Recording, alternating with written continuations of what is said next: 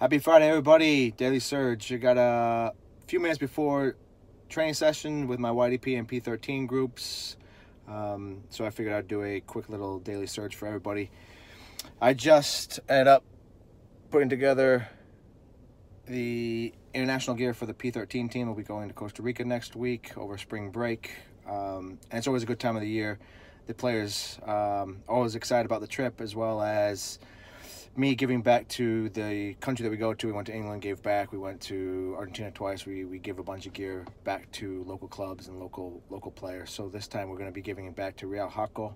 I want to thank Under Armour for giving us the opportunity to provide 15 pairs of brand new cleats for these players. So those are going out to the Real Jaco Youth Academy.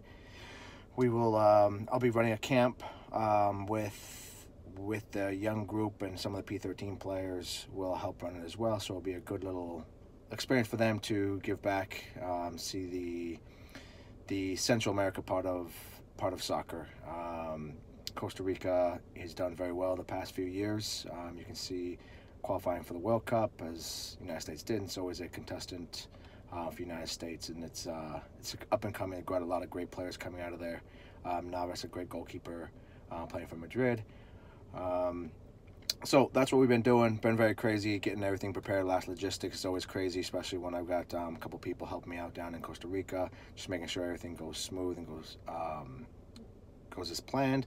So when we go there, and I'm hosting, I want to say 40-45 people on this trip, so I always want to make sure it goes well, make sure everything's set in stone. Accommodations are going to be phenomenal, facilities. So yeah, just very excited about it. Just wanted to share that with everybody.